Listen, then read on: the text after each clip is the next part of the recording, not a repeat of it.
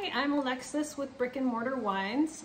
We are based in Healdsburg in Sonoma County, and today I'm trying or talking about the West Block Syrah from 2020 vintage that you have chosen. Thanks for drinking our wine.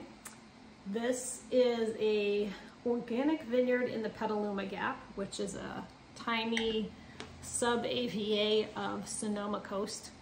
It's an area that was created because of its dramatic wind, keeping the area much cooler than the surrounding area. So it's a great region to ripen cool climate Syrah.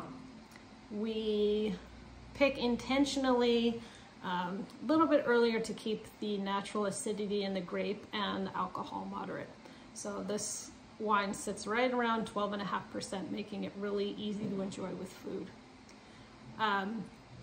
It is 100% Syrah, and the way that we make the wine is leaving the grapes all on the clusters, so 100% whole cluster fermentation.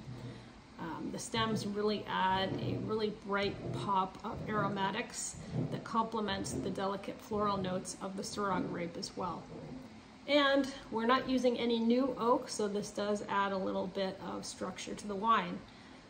The Syrah, once it's pressed, is aged in neutral puncheons, and a puncheon is a 500-liter barrel, so much larger than a traditional barrel.